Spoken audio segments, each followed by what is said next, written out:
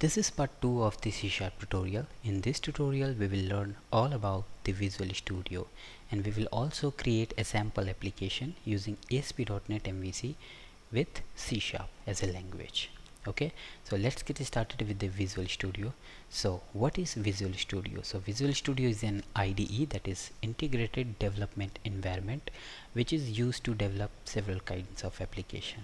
So using Visual Studio you can develop console application, Windows application, web services, Windows services, etc. Okay, so in previous tutorial we discussed about C# as well as the .NET, and in .NET framework I told you that the .NET framework supports more than 30 languages. So if you are developing your code in those languages, then you need an interface. So Visual Studio will provide you that interface where you can write your C# code, F# code, or maybe VB code, okay, whatever language you just choose. Okay, so also the Visual Studio integrate several frameworks so that they can compile your code, understand your code, and provide you several services so that you can develop a full-fledged application. Okay, so Visual Studio is more rich, more powerful, and more popular IDE in the world. Okay, so before I show you this incredible tool to you, please visit visualstudio.microsoft.com and download any of these versions. There are more versions like Visual Studio 2010 and 2012, but I would recommend you to download only these 4 versions. So when you visit this website, then by default it will show Visual Studio 2019, which is the latest version. But the disadvantage of this version is that the initial size would be 7 GB and it will be increasing as soon as you add more features to it. Okay, and same case with 2015 and 2017. And if you are a beginner and want to develop a simple MVC application, or maybe web services, WCF web services, or maybe web API, okay, then you should go for this version. The advantage is that the size would be starting from like 720 MB, and you can easily install it on your computer and start developing your first website. Okay, if you want to develop a web application, then you should go for Visual Studio 2013 Express for Web, where you can develop MVC application, web API application, WCF application, or you can add several C# class library. Okay, and you can just go and click on this ISO image file, so but it will download the 720 file and you can install it on your computer and quickly start with your project. Okay, and if you want to go for the Windows application, then or maybe console application, then you can go for this, and there are many more options are also available. You can go for it. Okay, and if you want to download Visual Studio 2015, then I have a direct link here. You can just visit this Stack Overflow website and then you can click on this ISO image link. It will just download the 7 GB file on your computer. Okay, and for Visual Studio 2017 I also have provided the direct link. You can just click on this link and download the software. For downloading Visual Studio 2019, you don't have to be worried. Just go visualstudio.microsoft.com. it will show you the latest version, and in the drop down you can just click on this community 2019 and you're done.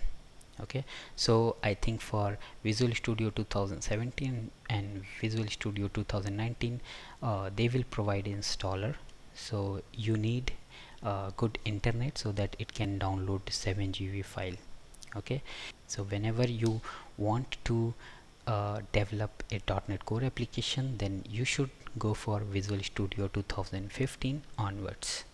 Okay, and obviously the latest version will have more advantages. You can also visit visualstudio.microsoft.com/vs/older downloads, where you can download all these older versions, like starting from 2010, 2012, 2013, 15 and 17. But you need to be very careful, as there will be multiple files. You need to pick up the exact file. Okay, so that's why I have provided you direct links, so that it will be easier to get the software. Okay, now I will show you on the website. So first go to this website where you can download Visual Studio 2013. So here you can see the options: Visual Studio 2013 Express for Web, where you can click on this link so that you can download Visual Studio 2013 Express for Web ISO image. Okay, and if you want to develop a desktop application, you can just click, you can download this ISO image file Express for Windows. Okay, and there are more options available. And if you notice that when I hover on this ISO image link, then you can see on the bottom left corner it is downloading from the official Microsoft.com website, so you don't have to be worried about the softwares. Okay, now the second link is the Stack Overflow. Here you can see this post, and just click on this ISO file so that you can download this community editions. Okay, and the third option is you can visit visualstudio.microsoft.com. It will show you the latest version. You can just click on this drop down and then you can download the community edition. Okay, and the last option is you can visit visualstudio.microsoft.com/vs/older downloads, and you can just go and click on the specific versions. Okay, when you click on the downloads, then it will show you several softwares so that you can just download any of these. So you should be very careful while downloading the exact software. Okay, otherwise you will be worried about downloading Visual Studio, as downloading and installing a Visual Studio is a little bit complicated, or maybe it is very straightforward for the latest version, but for finding a different older version you may face some problems, like many developer used to face this problem. So once you download and install this software, you can just flip to Visual Studio. So here is your interface, where you can see this is our document windows, where you can see some of the shortcuts to create a new project, to open a project, to create a new website, to open an existing website, and to open code from the source control. I'll just let you know what is it. Okay, so same option you can find under this file tab. So you can create a new project, new website, new team projects, you can open projects, you can open websites, you can open code from the source control. Okay, and this is the recent projects. Whatever projects you have just created and opened, it will be listed here. Okay, and this is more important tab like view. So you can just click on this team explorer. It will show you the team explorer, where you can find all the projects from the teams. Okay, so first you need to connect with the team foundation server. Okay, where you can download all the projects. And server explorer, this is SQL Server Object Explorer, and this one is important, the other window.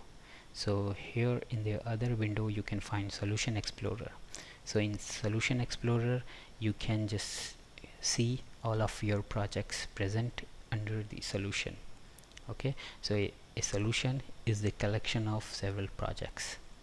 Okay, I will show you when we will create a sample application, we will discuss it more. Okay, and there is also, you can just press Ctrl plus Alt plus L to open Solution Explorer, and it will be shown on the right side. Now the team server. So whenever you are working in a company, then there are lots of developer working on a single project, so that project will be placed on a single server, and then all of the developer just access that project and get the latest version of that project and do their changes and commit their changes. So this is how developer work in the company. Okay, and this is the tool where you can just connect to the database, connect to the server, and here is the NuGet package manager. You can open the package manager console where you can write your console query, and then again if you have created a project, then you can see more options here, like package manager for solution, where you can download more plugins. I'll show you that. And here is the extension and updates for your Visual Studio. This is for your test projects. And Windows, so here you can just reset Windows layout. So once I click on that, it has just reset my layout. Okay, and this is the help section. So first let me create a sample project. So first click on the new project and choose. Here you can see we have Visual Basic and Visual C#. This is the Express edition. Visual Studio, like I have shown you here, this Visual Studio 2013 Express for web. Okay, so here we will get limited options. So first choose Visual C# as a language and select a web project, and here you can get ASP.NET web application. Select the ASP.NET web application and then give it a name, like I'll give C# tutorial. Alright, and this project will be created under D tutorial projects, and the solution name would be the same, C# tutorial. Okay, and click OK. Then you will have these options, like you can create an empty project, you can create waveforms project, ASP.NET waveforms, and then you can create MVC application and web API application, and this here is single page applications, Azure API. Okay, so we will choose here MVC application and then click OK. So this feature is called as the scaffolding, where Visual Studio will create a sample project for you. Okay, so you're ready to go.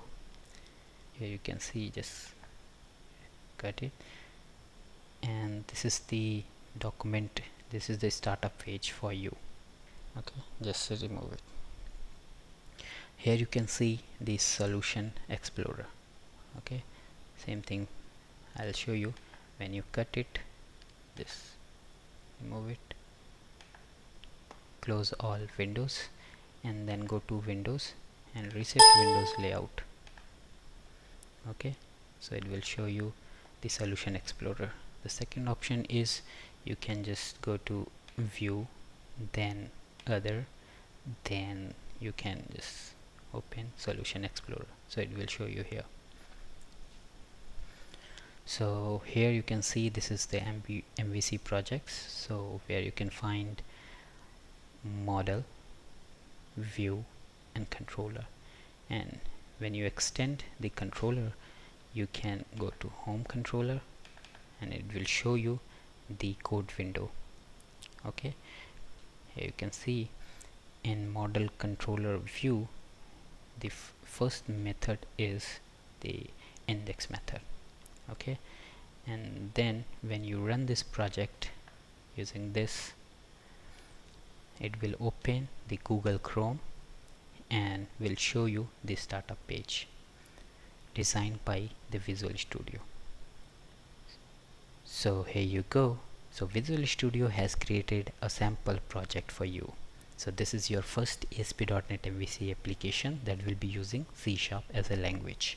Okay, now let's get back to Visual Studio and just click on this button to stop debugging.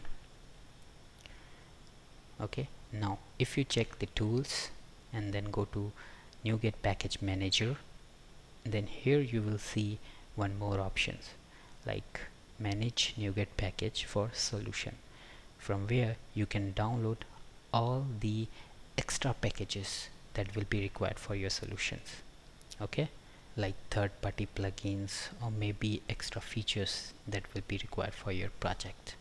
Okay, so in the reference type, same thing you can do with the reference tab also. Just right click here and go to manage NuGet package manager. Okay, and if you see, this is the solution, and here I have one project, which is the web application project, MVC project. Here the solution is the collection of project. So in this solution I can add more projects, like I can add more C# libraries. So here you can add new project and then go to Visual C#. Here you can see C# library, and you can give it a name like C# dot business, where you can write your business logic.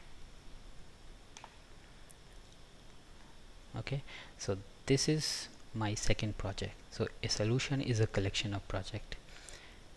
Okay, and a project is the collection of items. Like here you can add items, like you can add a class. Okay, and here you can see more options. You can create an HTML page, JavaScript file, style sheet, waveforms. There are lots of options, and here you can add new items, and in the items you can just add HTML page, JavaScript page, style sheets, MVC 5 view page, and here you can see several options that you can add in your project. Like here you can see you can add WCF services. You can create a folder here. Like if I create, right click here, you can add a folder, new folder here, like say test, and then in test folder I can add one more projects, like add new item, and I can choose WCF services.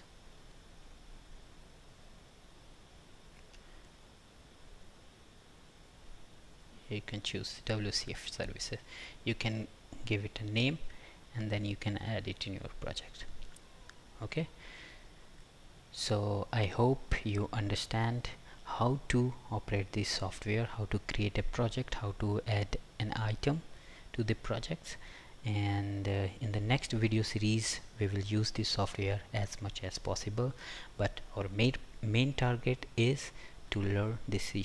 So in the next tutorial we will start with the basic concept of C#. We will do actual coding. So I hope you like this video, and if you like it then give a thumbs up, and thank you very much. Have a great day.